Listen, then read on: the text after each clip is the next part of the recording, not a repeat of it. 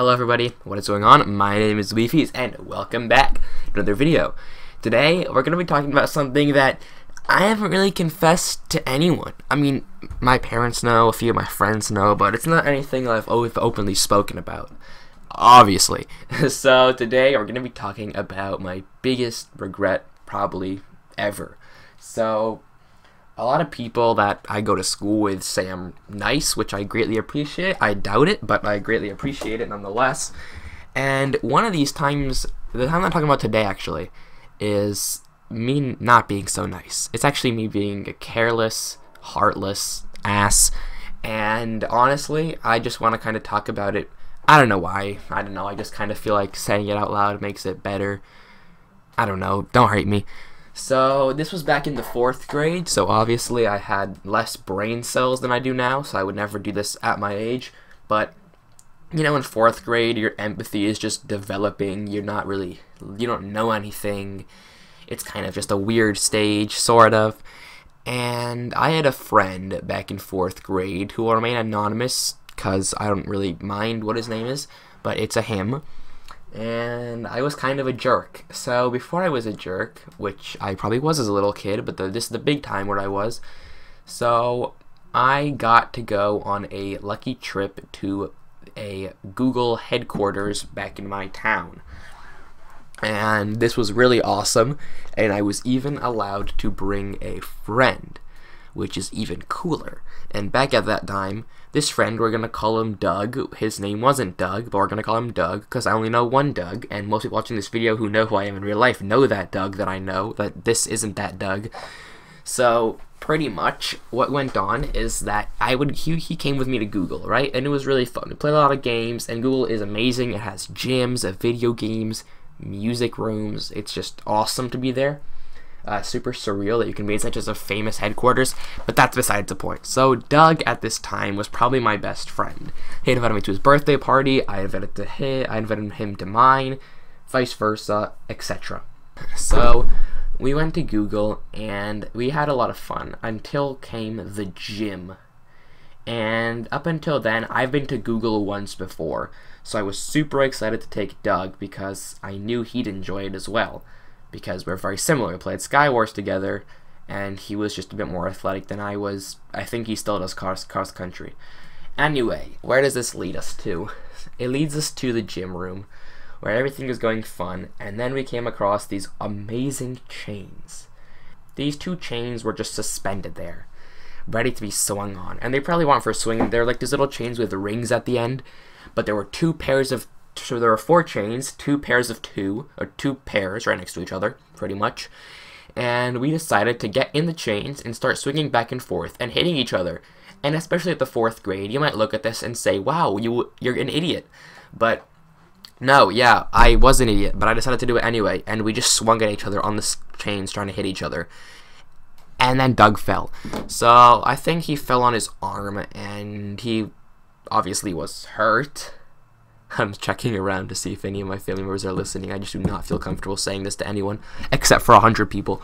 Doug was hurt, and obviously I was really worried because I wanted to make sure that he was okay. But my 4th grade self, as I said before, was kind of a dingus.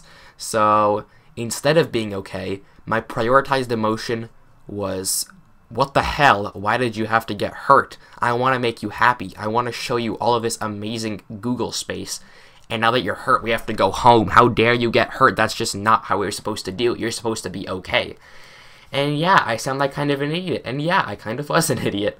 So, still am. And that is pretty much the beginning of the dark ages between me and Doug. And obviously, Doug, he didn't mind that much. I mean, he was probably too hurt to realize that I was kind of being a jerk. And when we dropped off at his house, my dad told me, say bye to Doug. And I was like, no, idiot, he got hurt. I just didn't say anything, actually. I would never say that to my dad's face. But that's pretty much what happened. And, you know, after that, I apologized because my mother told me that what I did was wrong. And he's like, it's okay. But you could tell that it wasn't okay because my 4th grade self was kind of bruh. So, sorry, not kind of, definitely 100%. So where does this continue? Well, it actually becomes even worse to the point of theft, sort of. So I went to Doug's house a couple of days later because we're still friends, you know, just not amazing. And what happens is my 4th grade butt decides we're going to play Minecraft. But the moment you can't play Minecraft with me anymore, I'm going home because the only thing you're good for is Minecraft. And I literally said that to his face. I phrased it obviously differently, but the message was still the same. I only go to your house to play Minecraft with you. And you know, a lot of you might know that that's not a very nice thing to say to someone, especially after you just hurt their feelings after they injured. So Doug was disappointed, and he's like, oh, you sure you don't want to stay at my house so you can do other stuff? And I'm like, no, I'm leaving you. I'm just not going to play with you anymore. If you can't play Minecraft with me, you're nothing to me. Minecraft is all you are. And I got sent home. I didn't get sent home. I got picked up, and my mom explained to me an hour later. She walked into my room while I was watching probably some YouTuber, like Preston Plays or something, and she told me, what you did was very bad. Your friend is now, Doug is now depressed because he thinks he's only good for Minecraft, and he's very hurt. And lo and behold, I didn't know that. I know it's me, but it's like a different person when you're that younger. So like, I don't know, 5 years ago, I was in 4th grade.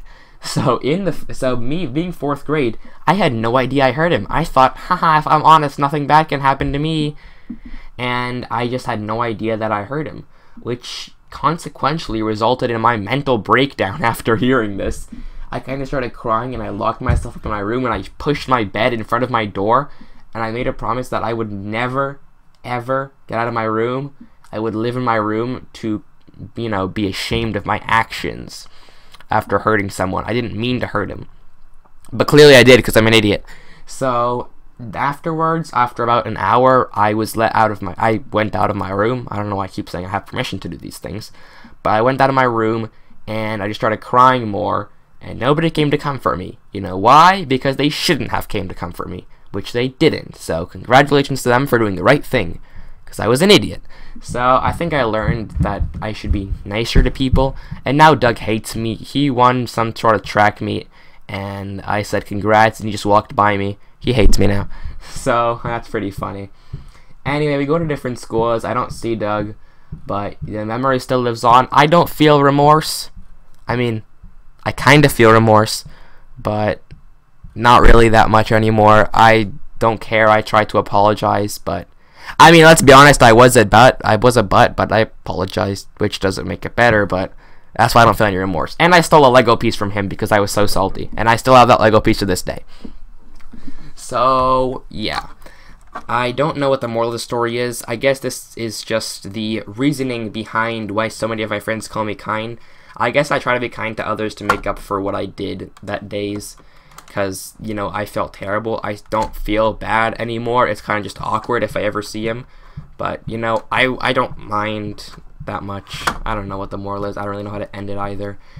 The point is, I guess the moral of the story is, don't be a butt. Your age isn't an excuse, unless, I mean, you might not know better if you're that young, but don't be an ass to people. It's just not a really kind thing to do.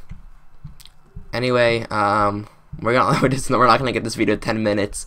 So thank you guys so much for watching this video. I'm sorry if this one was a bit dark, but I hope you enjoy the background footage. And yeah, see y'all in the next one. Thank you so much for watching. Sorry, Doug, and peace out. Bye.